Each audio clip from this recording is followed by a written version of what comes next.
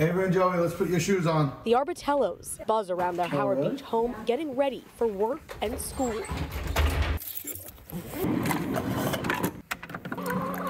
Guys, we gotta get going. From the outside looking in, they're a normal family starting their day. But what makes them unique is once the car doors close, they all head to the same place, Christ the King High School in Middle Village.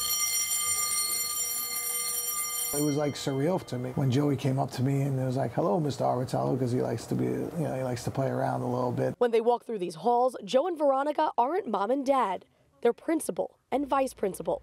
Ava gets to her sophomore classes, and Joey is already getting a taste of the high school experience on his second day.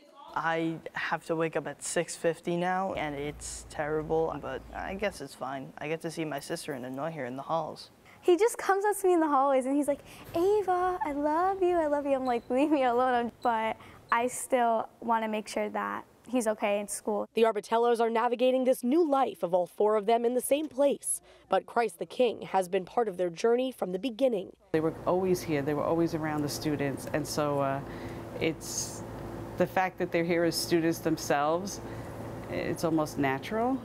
Joe and Veronica are alums, but met while teaching in the social studies department more than 20 years ago. They've changed positions, but stayed in the school they call a second home and raised their children here. And when Joe and Veronica have a problem to solve, it's all business. He's very outgoing. He enjoys engaging with people. Will I say that, we've always had these perfect, wonderful conversations? No.